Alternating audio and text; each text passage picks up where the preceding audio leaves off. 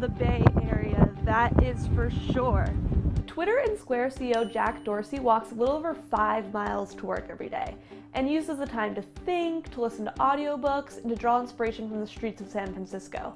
I'm Kathleen Elkins, reporter for CNBC Make It, and this week I'm living like Jack Dorsey.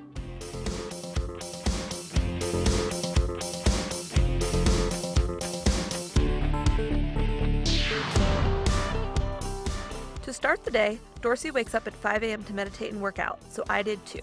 It's 5:09 a.m. I snoozed my alarm 1 week. 1 week. That's how tired I am. I'm also filming in the bathroom because I have roommates who are all asleep.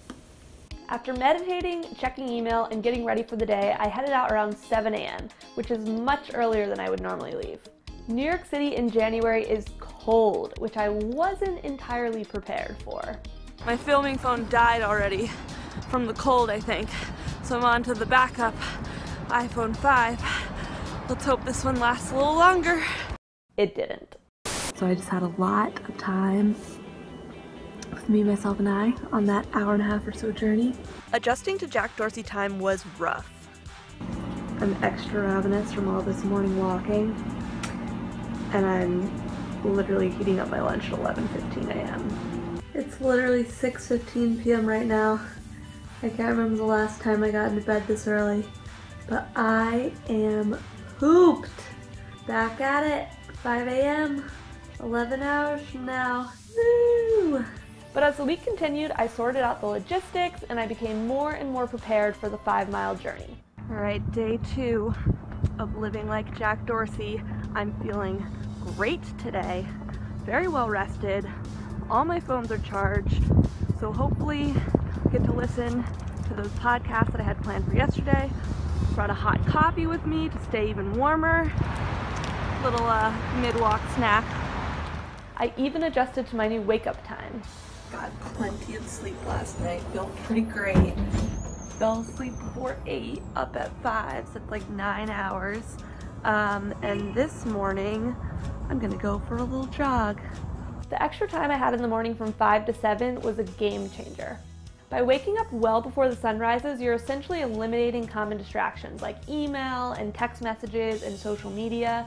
And sure enough, I didn't have anyone to text, I didn't have any Instagram posts to scroll through during those 2 hours in the morning, and I could just focus on getting things done. More 5 a.m. perks. Whole gym to myself. Also, this is really gross. The great thing about doing laundry at 5 a.m. is you have your choice of the machines. They're all open. Little fun live update. I ran into a buddy at 5:30 a.m. Did you know that Jack Dorsey wakes up at 5 a.m.? No, I did not. He meditates, but I decided to go for a run. He's a better man than me. The commute took me about 90 minutes. It required a lot more planning than I had anticipated. I had to make sure my phones were fully charged. I had to download podcasts ahead of time to save on data. I had to pack a light backpack that was easy to carry. And perhaps most challenging, I had to wear weather and walking and work appropriate clothes, which meant wearing pretty much the same thing all week. Black pants and a sweater. I'm so tired. I don't want to get out of this cozy bed. It's Thursday morning. I'm in the gym. I'm really starting to feel it this morning. Either like the walking or the waking up early, probably the combination of the two, but I am beat. So while I managed to rise and commute like Jack Dorsey for 1 week, I don't know if I could ever adapt his routine consistently. We made it to Friday. The sun is shining. The tank is clean. It is a great day to walk to work. But overall, it was a productive, informative, and highly active week.